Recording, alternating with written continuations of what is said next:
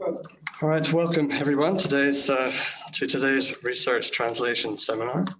I have here today Maree Smith, AC, Emeritus Professor and Director of the Center for Integrated Preclinical Drug Development in the School of Biomedical Sciences at UQ. Internationally, she is a leading researcher in biomedical discovery and translation, with particular expertise in the novel pain therapeutics field. She is inventor on patented novel analgesic technology that was licensed to the UQ spin-out company Spinifex Pharmaceuticals for commercialization and acquired by Novartis in 2015. Although her focus is on IP-sensitive research, she has maintained an excellent publication output with over 175 publications to date. She has also advised or co-advised 32 PhD students and 50 research master's honors students to completion, as well as mentored numerous researchers in the past 3 decades. Today, she's going to talk to us about developing drugs from targets or small molecules and funding opportunities. Welcome. Thank you, James.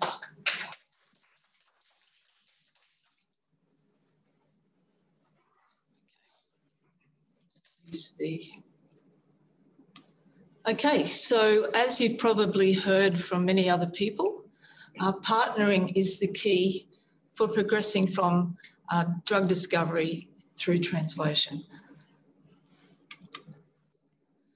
And so novel therapeutics development is a long and risky business, very expensive.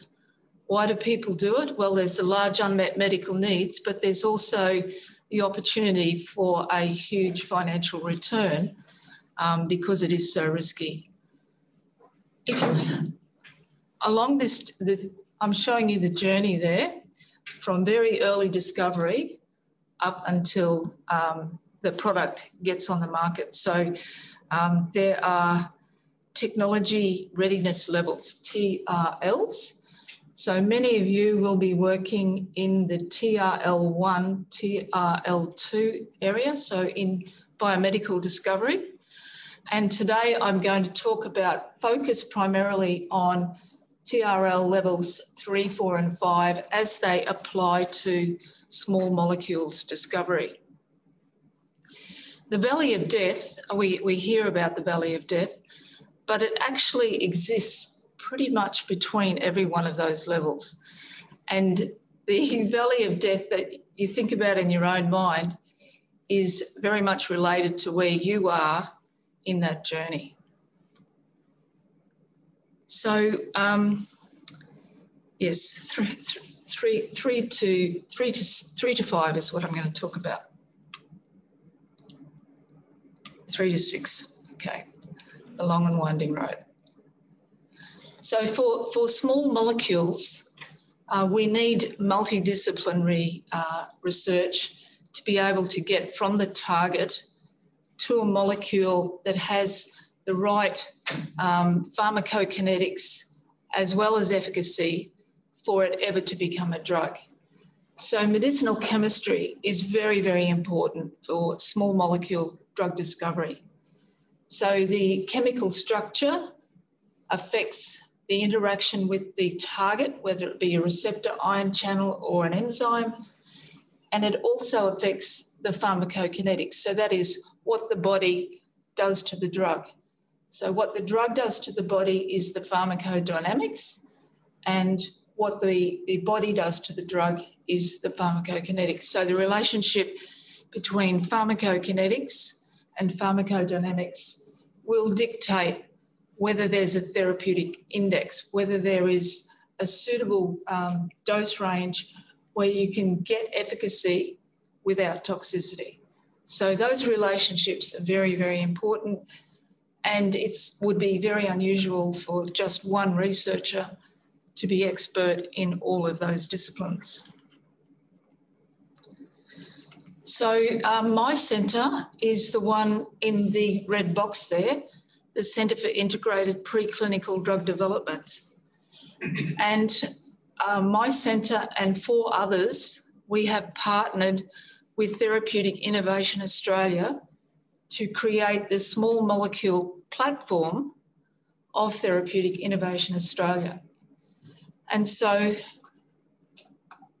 collectively, we have the capabilities to add value to biomedical researchers' work to help them translate it towards being ready for development.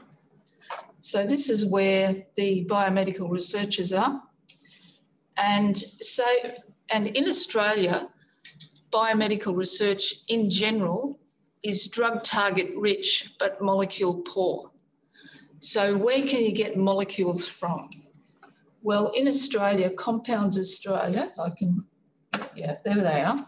Compounds Australia has about 100,000 compounds and about 100,000 extracts from nature that any researcher can access. So they have a state-of-the-art storage facility, which has been funded by Therapeutic Innovation Australia on the Nathan campus of Griffith University.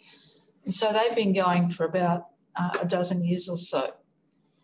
So you can request compounds of a particular type from Compounds Australia, so they're open access from Compounds Australia, and they will give them to you in some sort of multi-plate format. And then you can have a screen done. If you don't have the screening capabilities within TRI, which I don't think you do, then you can apply to the various screening facilities in Australia, contact Therapeutic Innovation Australia and they can give you an introduction. So there's a network of screening facilities in Australia, so you can get the compounds, can get them screened, and then from that screen, you're going to get some hits, hopefully. Now, hits don't have optimised druggability properties, and they're often quite low binding constants. So what can happen is those hits can be triaged by people with a lot of expertise in the Australian Translational Medicinal Chemistry Facility, which is based in Melbourne. So at low cost, for less than $2,000, you can get some intellectual input into the assessment of those hits if you don't have that expertise yourself. And they also work with discovery researchers to improve those hits to turn them into leads. So to have drug-like properties in terms of the pharmacokinetics, so no drug metabolism liabilities and having a suitable half-life in a rodent pharmacokinetic study, this can be done at the Centre for Drug Candidate Optimisation, again in Melbourne, and they are in close proximity to the Translational Medicinal Chemistry Facility. So these guys work very closely together. So once there's a lead compound, it can be assessed in efficacy models, which the discovery researchers may already have those. They may have collaborators in place for those. And in the pain space, they can come to us. And what TIA is in the early stages of doing is creating a network of efficacy facilities with, validated models in a range of therapeutic areas that can be accessed. So that's like a project for the next couple of years. And then for exploratory toxicology or GLP tox in rodents, that can be done at TetraQ. So you can get from your drug target some hits, the hits triaged and optimised through medicinal chemistry in conjunction with drug metabolism and pharmacokinetic expertise through efficacy assessment, exploratory toxicology, and then potentially have a molecule that will attract some commercial interest. So I'm going to tell you a little bit more about my centre. We're in the School of Biomedical Sciences on the St Lucia campus of the University of Queensland. I've described briefly given you a description of the other 4 translational research centres that we've partnered with. We've all partnered with Therapeutic Innovation Australia, and the goal is to make our discovery and mainly development capabilities accessible to academic and SME researchers at a subsidised rate. And we can do that because TIA has given us some money to employ some key people to operate the high-end infrastructure. And all of these facilities are operated under quality systems, so there are SOPs for everything. So at the CIFDD, our expertise is highly specialised in the pain therapeutics field. I have 15 rodent pain models that mimic individual human pain conditions. The studies are undertaken under a quality system in a NATA GLP-accredited facility, which makes that unique in Australia and rare internationally. And the aim is to improve preclinical to clinical translation. And we can also bring up other efficacy models on request. So some others that we have is multiple sclerosis and diabetes, and soon to be Parkinson's disease. Apart from efficacy,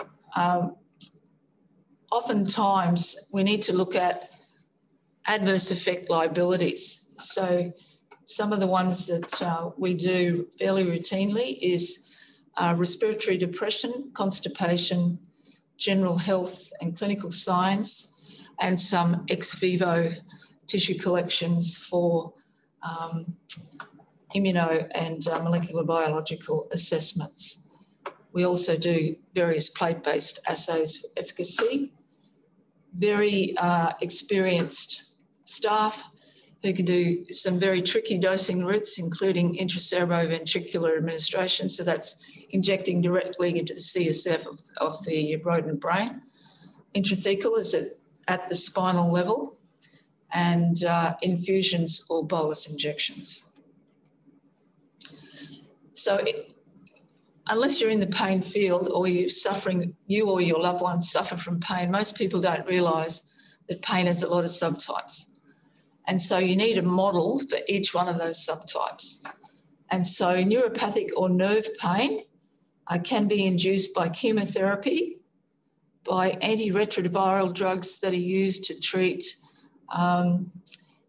prevent HIV, sciatica, a relapsing remitting EAE mouse model of multiple sclerosis induced central neuropathic pain. 2 different diabetic models. So this one is a model of type 1 diabetes. This one is a model of type 2 diabetes. And then what people use is capsaicin, which is the hot component of the chili pepper. You can inject that into a hind paw of a mouse or a rat and sensitise the nociceptors. So that's the pain detecting nerve endings. And that can be a relatively high throughput model before you do these more in-depth models. Chronic inflammatory pain, we have a model of osteoarthritis and once complete adjuvant induced hind paw inflammation. Nociceptive pain or pain that is not neuropathic and not inflammatory, chronic mechanical low back pain, post-surgical pain, and various other forms of acute pain. So I'm going to give you a brief case study. So I was approached by Professor Matt Cooper, who at that time was a professor in the IMB, Institute for Molecular Biosciences on the St Lucia campus. And he had this interesting molecule, MCC 950, and he wanted to know whether it was had analgesic activity for relief of central nerve pain. So this is pain that has its origins in the central nervous system, in particular associated with multiple sclerosis. MCC 950 was an orally active NLRP3 inflammasome inhibitor. So a couple of years before that, we'd actually developed a relapsing remitting mouse model of multiple sclerosis. And the reason we did this was because the model used by most other people was not relapsing remitting, it was primary progressive. But 85% of patients have relapsing remitting. And so it took about 18 months, but we ended up developing this relapsing remitting model. And what we wanted to know was, did they have pain? And so what we showed was that, and so with pain behavioural testing, you need to be blinded. So you don't know which animals are the disease and which aren't. And so we could see we had hind paw hypersensitivity developing, and it was fully developed by about 4 weeks of the model. And we followed these out for 7 weeks. And those that did not get the induction protocol, they just had the adjuvant, the 2 adjuvants, they did not develop hind paw hypersensitivity.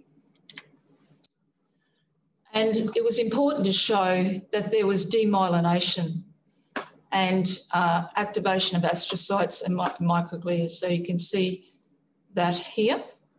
And then we were interested in looking in the dorsal horn of the spinal cord, because that's where all the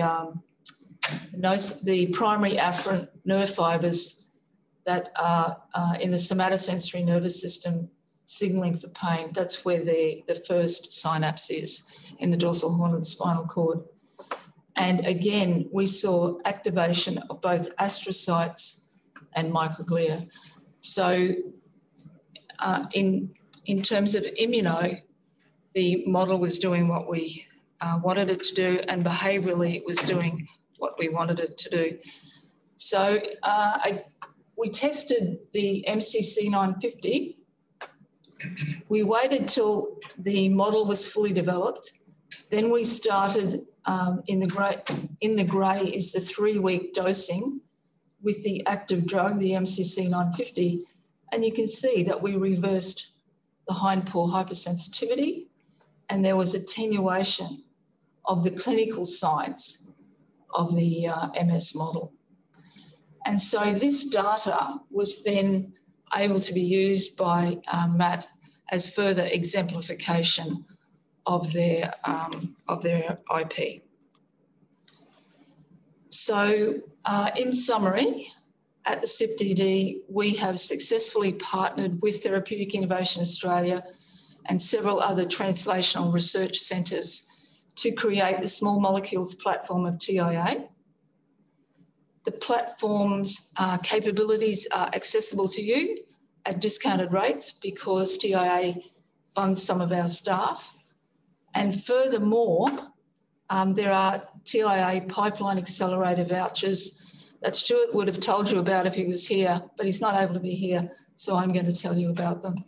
So they're available to researchers on a competitive basis twice a year, and that further reduces the cost of accessing the capabilities. So I've just spent, the last 10 minutes or so telling you about the small molecule platform of TIA, but there's also the National Biologics Facility.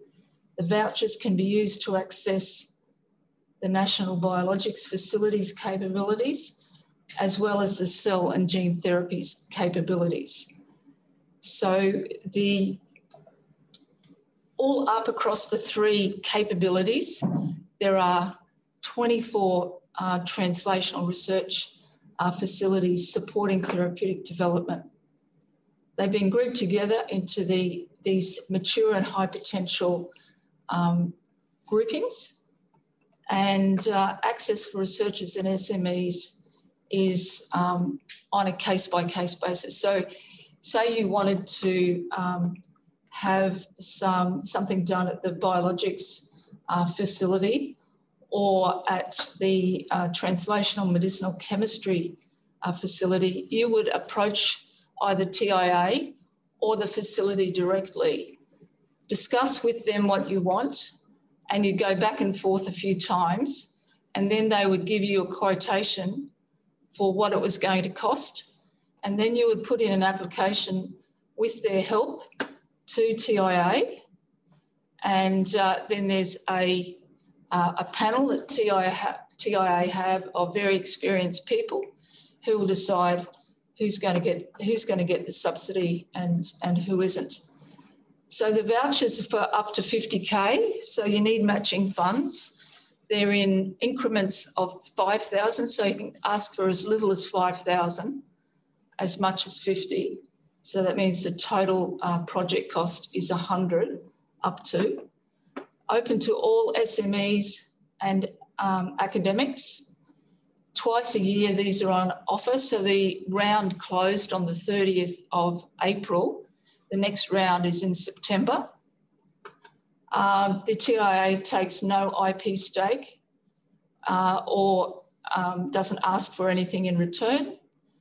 The aim is to promote and enable researchers to access capabilities, and TIA also use it as a mechanism to road test potential new facilities.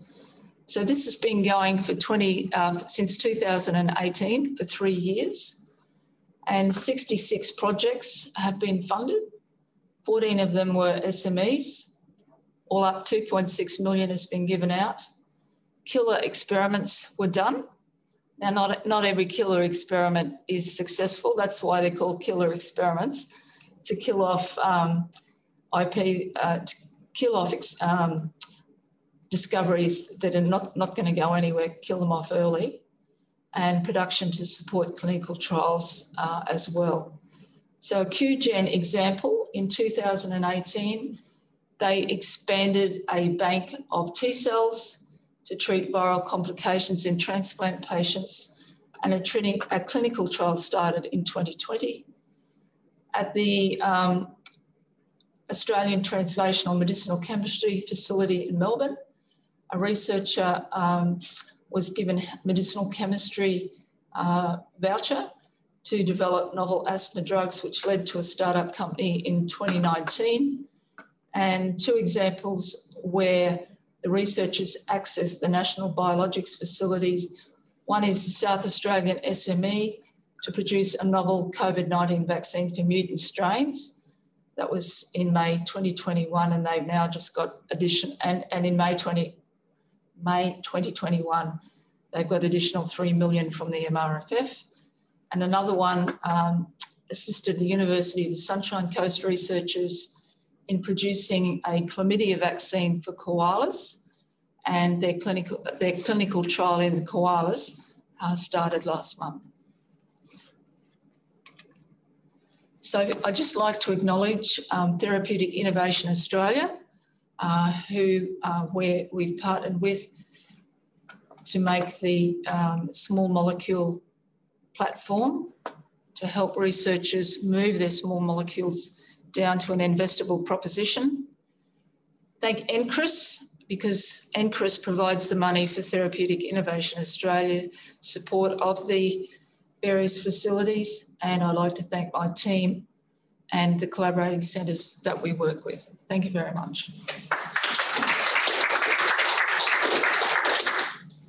Thank you very much. So we have to talk into the microphone here. That's all right. Disc, so it gets recorded online. I have 2 questions. They're both TIA related. Yeah, that's fine. So how do they decide who gets their vouchers? Okay. So in the application, it's not just like writing an NHMRC grant application. You've actually got to explain how the voucher is going to add value and move along to the next step, or kill it off, kill off your project. So you've got to be able to articulate the value add, and it's not just an extra bit of money to get your next paper. Yeah. I mean, it's important to publish at some point, of course, but it's about moving the technology to the next step. Might be just a small step, but it's moving it to the next step. So, for example, if you've got a target but no molecules, you could ask for money to have the molecules from Compounds Australia plated out and then screened at one of the screening facilities. That would fit very, very well. That's then going to give you hits, but then you need to, for less than $2,000, you can get intellectual input from the Australian Translational Medicinal Chemistry Facility to help you triage those hits, to then know what the next step is to get some med chem going on the most promising hits to improve them as potentially druggable molecules. So, you know, and you can go back to get more money on the next round if you can show how you're progressing. Does that make sense? Yeah, the facilities and the centres themselves will help you to apply. That's right. We help you to apply for the money. And does the TIA, do they provide any kind of mentorship for people who haven't gone through the process before? Yeah, I think so. They would probably ask you which part of the pipeline you want to access and put you on to the people in the centres who've got the most experience in mentoring people along the journey. But also at UQ, you could probably get mentorship from UniQuest people. So UniQuest are very familiar with this setup. Yeah. Thank you. Okay. Any more questions? Yes. Yeah. Thanks, Maree. That was really fascinating, and I hadn't really thought about this for a while. So it was great to see it again, and it just goes to show that you know, an incredible amount of common sense has led to this, you know, really great pipeline. Yeah. With you mentioned the National Biologics Facility as well. Have they also developed a similar pipeline, and is there collaboration with medicinal chemistry around modification of the biologics to improve sort of either the pharmacokinetics and also targeting of those molecules? The National Biologics Facility themselves have people who can help you optimise your biologics. So medicinal chemistry is more for small molecules. Yep. So, but I know the people in the National Biologics Facility, such as Trent Munro and his team, they have the capability to help you get rid of liabilities on your biologics and improve them. Yep. And the government looking at this, the success that you've had with this model already, and considering this as a rolling out in a lot of different versions? Yes, so that's why I mentioned that. So I said there is a screening network. So there are multiple screening centres around Australia. And so an expansion of the efficacy away from just, you know, what we do at CIPTD to add on other ones is how it's being expanded. And so TIA got a bit more money this year, and so that's going to go towards that. And the discussion is underway now. That's why Stuart had to go to Melbourne today, couldn't be here, is the next roadmap is under discussion now. And there was a web-based process where you could say what you'd like to see added in, and across all of the NCRIS-funded facilities across Australia.